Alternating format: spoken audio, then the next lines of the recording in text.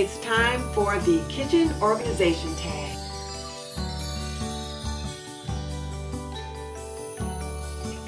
Welcome to This and That with Denise Jordan. I teach women how to make wise home health and beauty decisions so there's less chaos in their homes, they lead healthier lives, and they feel beautiful from the inside out. And today we are tackling the chaos that can so often accompany the kitchen. So we're looking at the kitchen organization tag hosted by Krssie. So let's get it started. She has a series of 10 questions which she asks about different things related to the kitchen. Number 1, do you have a pantry? If so, how often do you clean it out or organize it? Yes, I do have a pantry. It's in my kitchen and I clean it out or organize it every week. On Wednesday is my planning day, so I make my grocery list, I clean out my refrigerator, and I check my pantry. If anything has gotten out of place, I put it back in place so that I can see what's in there, and then I know what to pick up when I run to the grocery store on Thursday. Do you store paper goods in your kitchen? Paper plates, napkins, paper towels, etc. No. I have a bag out in the garage where I keep extra paper plates and napkins and holiday paper plates and things like that. But I really don't have enough space to keep a lot of excess paper goods. I have napkins that I keep in the pantry and then refill the napkin organizer when needed. And if I buy paper plates, I'll put a few of them in the cabinet where I keep my dishes so that if my husband wants to grab a paper plate, it's right there with the dishes. Other than that, I don't keep them in the kitchen. I do have paper towels that I keep in my laundry pantry and extra toilet tissue and things like that I keep in a basket in my laundry pantry, and I'll show you those. Do you prefer glass, plastic, or original food containers to store food in your pantry? Well, I've got some glass containers to store things like flour and sugar and macaroni and things like that. I use the mason jar system. I learned about it from At Home with Nikki, and she is such a master organizer, and it just really made so much sense to me. So that's how I've organized my things. I do have cereal, a few boxes of cereal in Rubbermaid containers, and I think that's about it. Other than that, most of the items are in the box or container they came in. This is my kitchen pantry, and up here you can see where I keep some things in my mason jars. Things like wild rice, pasta, grits, sugar, flour, those kind of things I store up here in the mason jars. Down here I have some baskets and things like that where I've got my soups and canned goods and boxed foods and other things in here, coffees and teas, that kind of thing. Over here you can see where I store other items. I've got some Rubbermaid containers over here that I keep cereal in. Up here my husband has another Rubbermaid container that we keep fish batter in. Or I should say the breading to make fish batter. And more canned goods and things like that here. Some extra boxed cereal and other boxed foods and things like that. So that's my pantry, and you can see how I store items in there.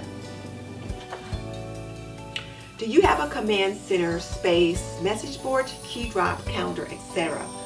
We have a key center where we hang all of our keys on this hook that my husband made, and we have a calendar in the kitchen where maybe he'll write his work days. I might schedule appointments on there, something like that.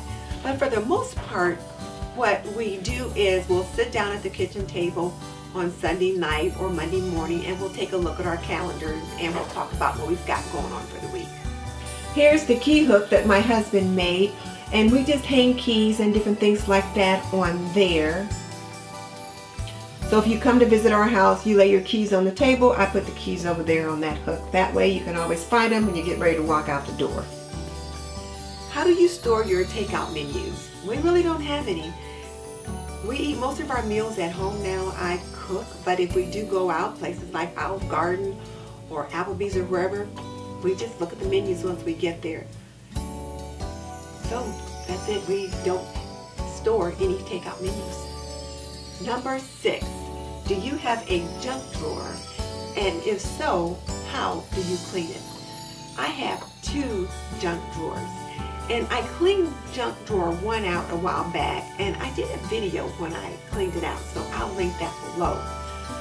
And unfortunately, it's messy again. It just stays disorganized. I don't care what I do, how often I get in there, it just stays a hot mess. Junk drawer 2, I just kind of stuff all kind of little things in there, little utensils, and I just can never seem to keep those 2 areas together. They need work. Question number 7. How often do you purge your kitchen gadgets? Meaning manual can opener, non-electric, etc. I only pitch my kitchen gadgets when they break down. If they're defective or if they don't work for whatever reason, I'll pitch them then. I've got a few kitchen gadgets that I think are just cute, like an apple slicer, pastry cutter, things like that, and I rarely discard those unless there's a problem with them. How do you store your spices? Cabinet, drawer, etc. I keep my spices in a spice cabinet. I've got some of them organized on the door of the cabinet in some neat little shelves, and then on the inside, and I'll show you a video of that. Here's my spice cabinet. You can see I've got some spices stored in small racks on the door. And then when you look to the interior of the cabinet, I've got my olive oils and balsamic vinegars and different things like that on the top shelf, with a few other baking things like my Hershey's cocoa. That middle rack has just other spices, just different things that I need and use. And on the bottom shelf are some of the other things that I use most often. So there's my spice cabinet.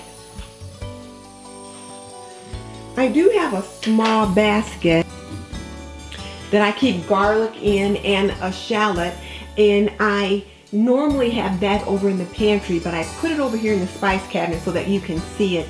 There's really not room in there for that, so once I actually break the garlic apart and take some of the cloves out, then I will put them in this little container here.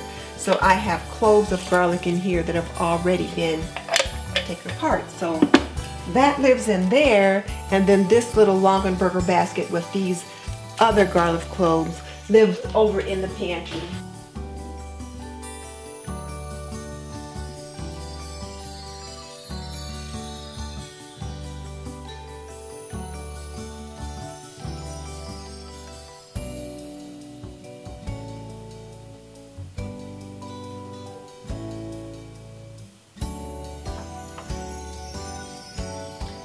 How do you store your leftover food storage containers? Tupperware, plastic containers, etc. I only have probably 1 bona fide Tupperware container now, and I keep it down below in a cabinet. The rest of them are just simple, like those Gladware or Rubbermaid containers that are fairly disposable. The Gladware is definitely disposable, and the other Rubbermaid containers are not disposable, but they're not real pricey either. And I keep them in a cabinet down below. The Rubbermaids all stacked within 1 large container, and the Gladware, I only have about 8 of them. I stack them with the lids on. Once the lid is damaged or gone, I pitch the container. If there's not a lid for it, I don't want the container in the house. You can see my storage containers right under here. I only have a very few. They're over there on the left, and then over on the right you can see some other bowls and things that I use. And then down here, again, there's my 1 bona fide Tupperware container right there, that little orange bowl with the yellow lid. And they're not the best organized in there. And then of course there's my Rubbermaid storage containers. That's the only storage containers that I have. I have a few I have a few Pyrex containers that I might store something in the fridge or freezer, but I really don't have a lot of containers to store excess food. So much goes in storage bags today. Do you prefer to store small appliances on your countertop or elsewhere? If elsewhere, where do you store them? I probably only have 2 small appliances on my countertop. One is the Krssie, the other is the base for my Vitamix. My toaster I keep underneath on one of those little circle thingies that go below the cabinet. My little Emmy I keep in the pantry on the bottom shelf. I have a crock pot that I keep on the top of the refrigerator. I really don't like to keep things on top of the fridge, but it's such a size that it really doesn't fit below the pantry where I keep some other small items, and it's easily accessible there and it doesn't look bad.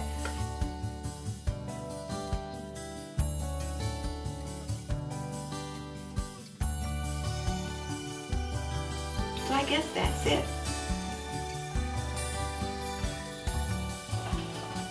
So let me thank Krssie for hosting this challenge.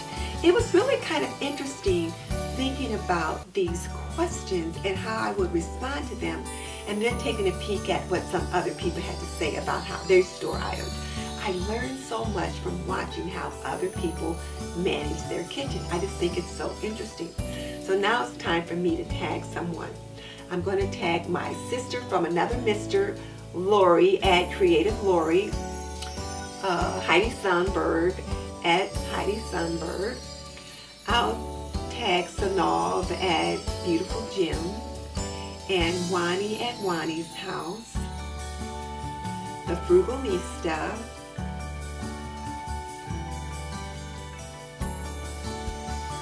Angela at Angela's Hangout, and I think I'll tag More to Life. She's into building and developing a pantry, so you really have to see her pantry. It's amazing. And I think the Boss Lady. I'll stop there. So those are who I'm tagging. So let's see how you guys answer these 10 questions. If you like this video, please give me a thumbs up. Share the love by sharing the link, and by all means subscribe. One of the things that I appear to be doing a lot of is participating in challenges, but I also do cook with me, clean with me, laundry with me, and health and wellness, and plan with me. If you think you might like that kind of thing, then come on over and join the TNT community. This is Denise Jordan saying